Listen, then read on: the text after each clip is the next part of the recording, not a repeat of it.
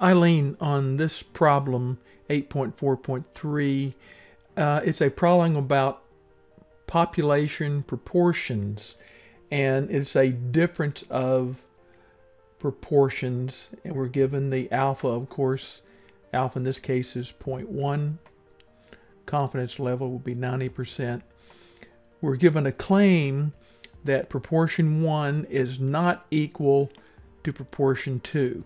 And that is a critical thing that you've got to read for. You've got to understand what is the claim. In this case, they make it easy for you. The claim, because it contains a not equal, an inequality. In other words, it could be a not equal, a less than operator, a greater than operator, but it says the claim is not equal.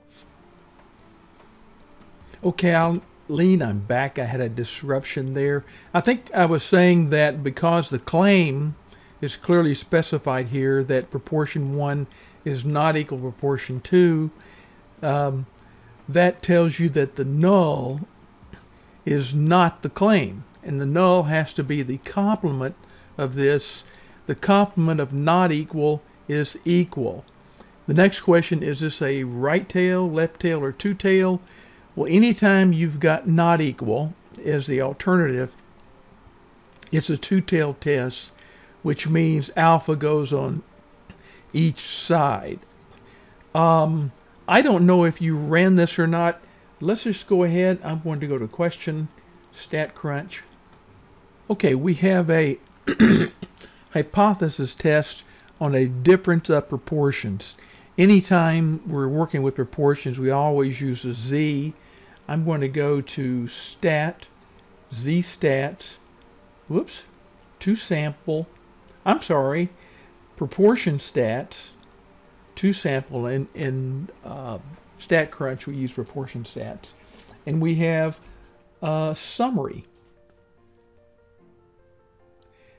I'm going to go up here.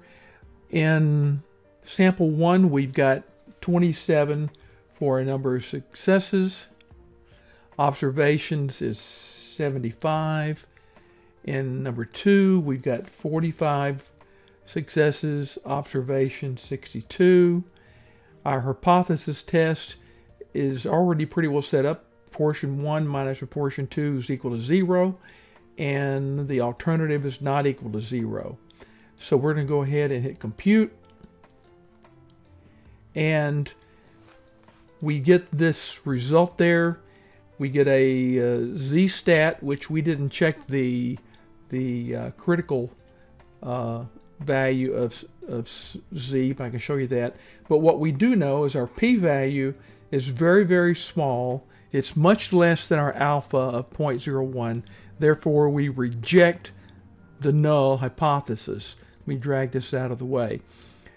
So our options are, it says, should we reject the null? Yes, we reject the null.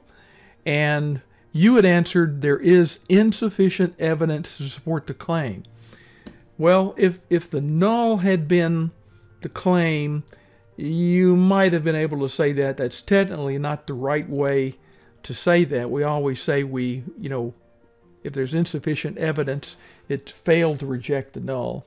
But in this case, there was sufficient evidence. We reject the null, and since the alternative is the claim, there is sufficient evidence to support the claim. On this next problem, I'm not going to solve the whole thing for you, but I want you to listen to me here. Again, it's a difference between two population proportions, and it tells us the claim population 1 is greater than or equal population 2. All right, so if you've got an equality, which this is, remember, an equality is an equal sign, a less than or equal operator, or a greater than or equal operator. So since this is an equality, this is the null hypothesis, and therefore the claim is the null hypothesis. The alternative has to be the complement of this null, and the complement is P1 is less than P2. So it would have a less than operator which points to the left, and that should be your clue that this is a left-tail test. Remember, it's always the direction that the operator and the alternative points that tells you whether it's a left tail or right tail test, or a two-tail. Again, a two-tail being if you've got an inequality, not equal, between in the alternative. And you got the right answer. Failed to reject. There's insufficient evidence to reject the claim. In this case, because the claim is the null, if we fail to reject the null, there's insufficient evidence to reject the claim in support of P1 is less than P2. So let's go on here and look at number 4. And you got this one right. So let's don't take any time on that one. Let's go to number 5. You got part of it right. Let's see, you specified the correct null and alternative. You found the correct Z critical, or Z sub 0 as they say. You said the rejection region would be any Z greater than that critical value of Z 2.33. You found the test statistic minus 496. You chose the correct answer, fail to reject the null. So what did you get wrong? At the 1% significance level, which was alpha, there is sufficient evidence to reject the claim. Okay, let's go back. We said fail to reject the null. What was the claim? The claim is the proportion of the adults who are smokers in the state is greater than. Greater than is a operator that points to the right. So that means the it's an inequality, I should say. Therefore, the claim is the alternative. If we fail to reject the null, that means there is insufficient evidence to support the claim. You said there is sufficient evidence to reject the claim. We said that there's insufficient evidence to reject the null, which means there's insufficient evidence to support the claim. It's difficult sometimes in these word problems, but make sure you understand what is the claim and what is the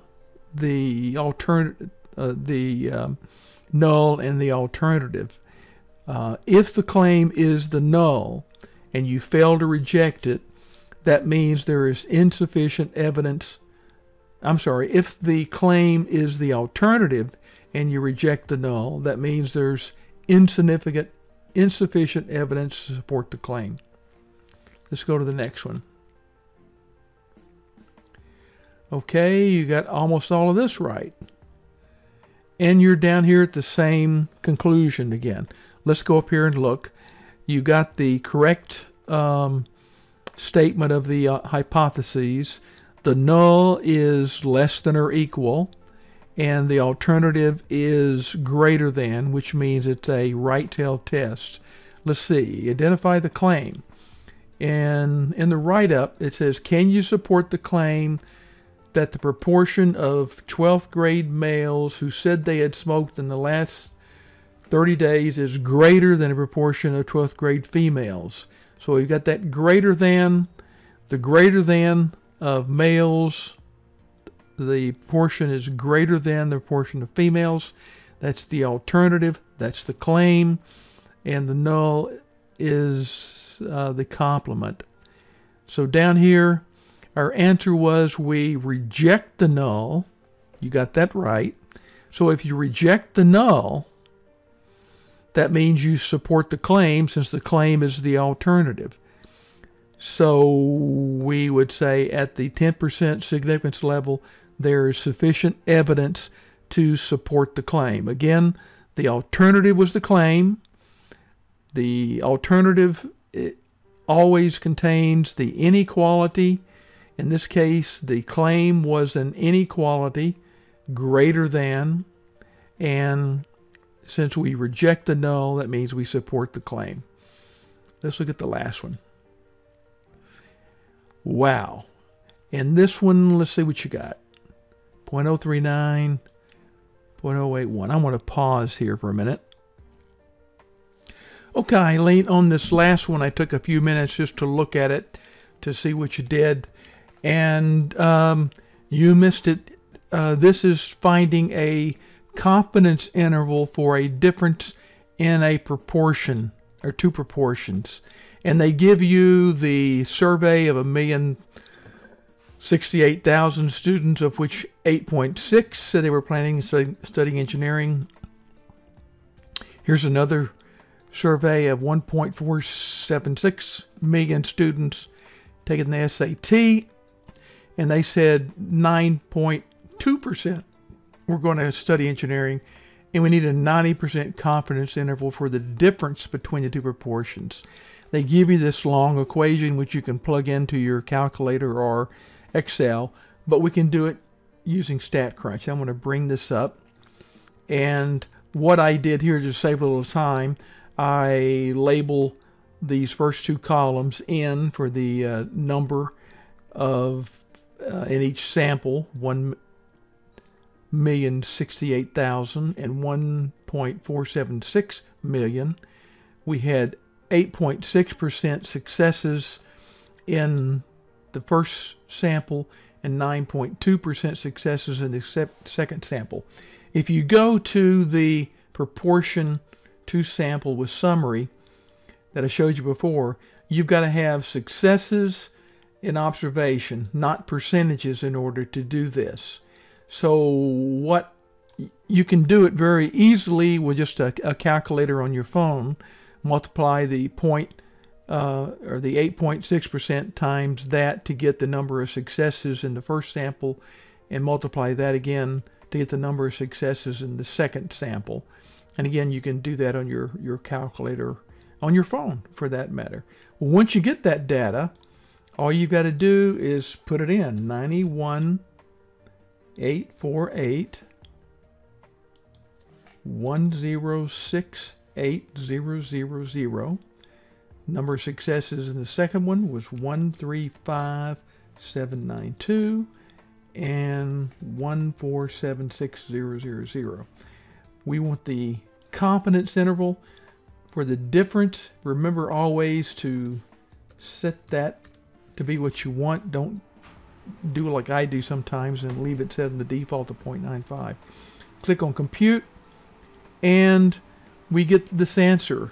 A lot of data there, but what you're really interested in, the lower limit is minus 0.0066, so it rounds to 0.00, minus 0.007, which is that answer, and the upper limit is minus 0.0005, and that still rounds to 0.005. So that's how you do that one. So I hope that helps.